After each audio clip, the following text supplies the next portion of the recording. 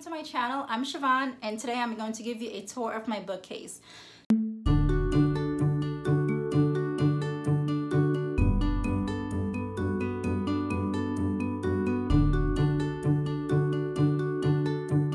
On the top of the shelf, I usually keep my larger pocketbooks because they're too large for the cubes. I have the Celine on one side and I have my Neverfull on the other side. In addition to my bags, I usually switch up my photos.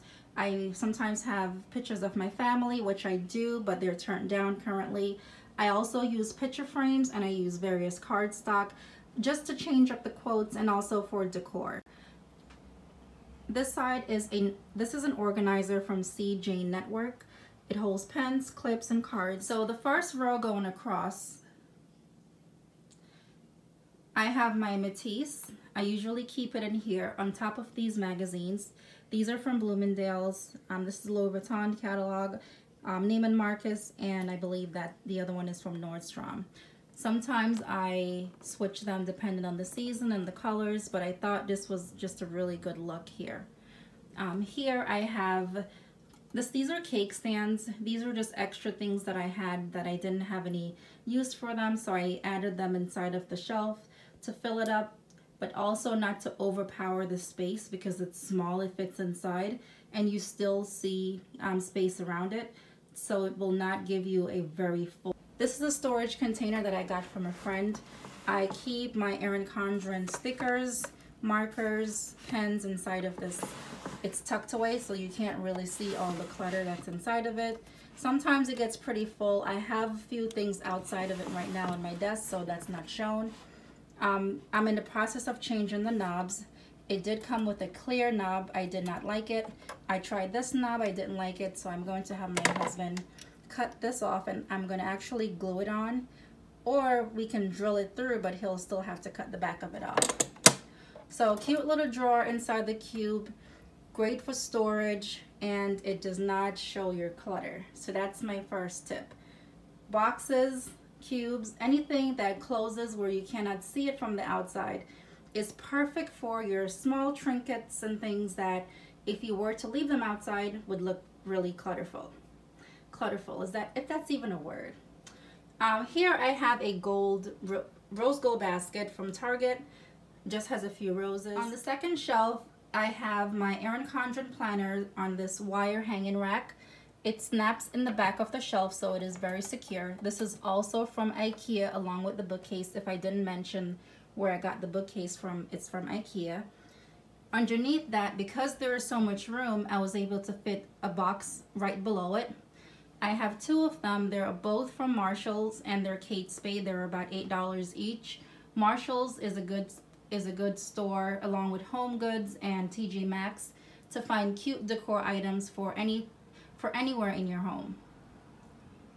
So these boxes are very, very important because they are really filled with everything that I can't leave out because everything will look like a mess. So let's see what's in here.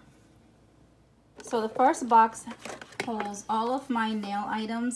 I have nail polish remover, nail polishes, my Kiss nails that I absolutely love. If you are into press-on nails, I highly suggest Kiss. I'm not being paid to say that. I just really love them. You can see on my nails. I'm currently wearing two separate packaging because I actually ran out, so I had to throw a different one in it. So these are very good. I highly suggest that. So that holds all of my nail products.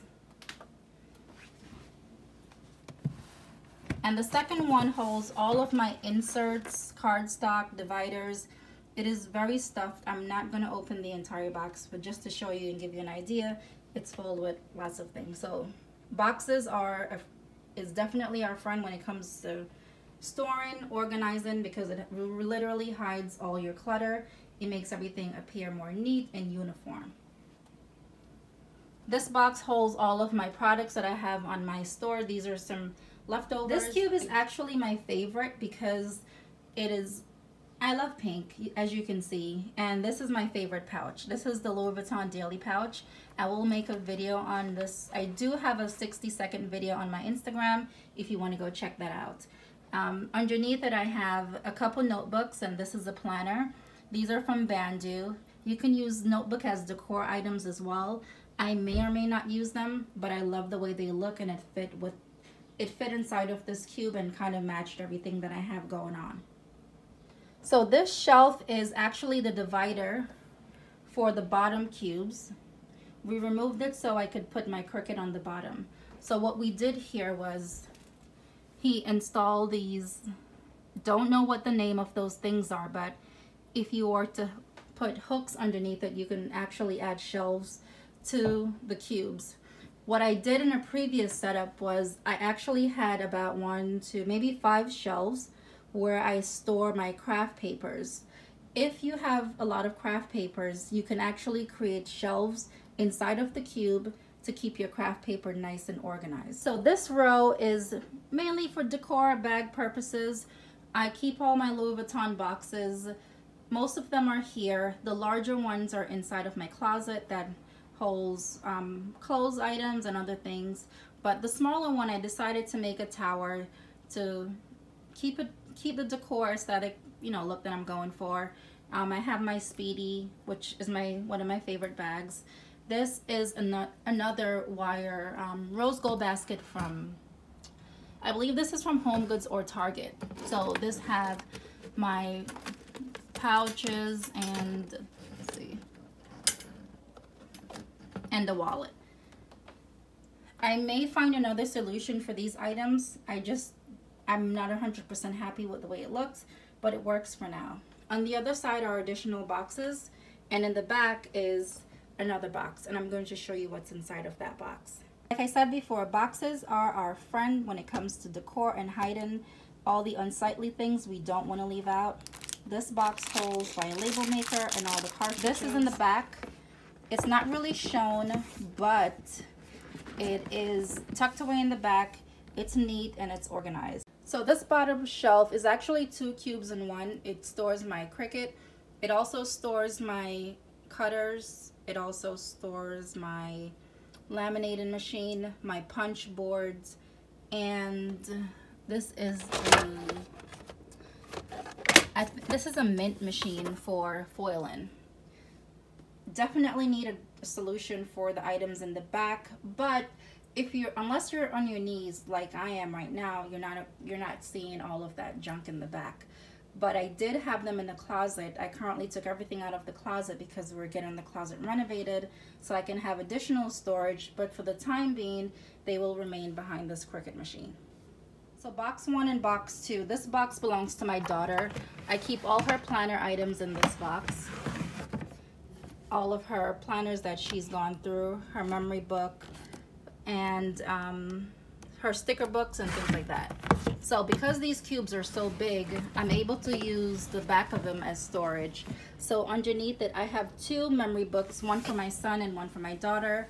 And I store them back there because they're really large and I don't have another space to store them right now. I know where it is, and whenever I need to find it, to access it, I can just get it from the back. This second box is basically ribbons, hot glue, lots of junk inside. You put a cover on it, put it in a cute box, and look. See. So remember, get boxes. All right, so that's everything on my bookcase. So I'm going to give you 3 steps. I also wrote a blog post about decluttering, and I'm going to put that in the description below. Please read that. It has lots of helpful tips on how to get you organized and to get your bookcase organized too. So step number 1 is to declutter. Get rid of everything that you don't need. Sometimes I feel like we get so many things. We need this, we need that, but we really don't need them. Keep the things that you actually use on a daily basis, weekly basis, monthly basis. But if it's sitting in a bag that you purchased months ago, if it's stuff that you have for years, there's no sense of keeping it. Clutter creates chaos. So once you get rid of your clutter, look at all the items that you have remaining.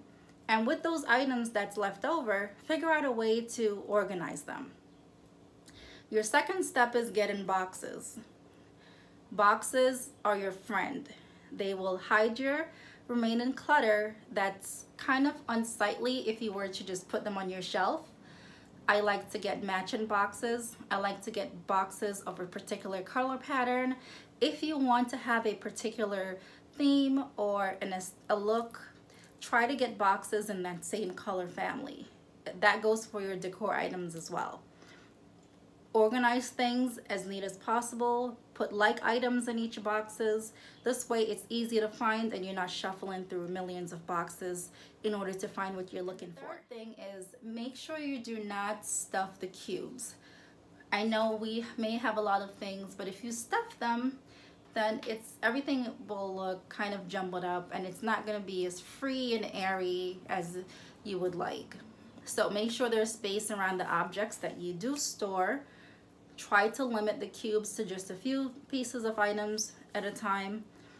Make shelves inside of the cubes like I did, or get the hanging wire basket from IKEA. This way you can maximize the space in the cube.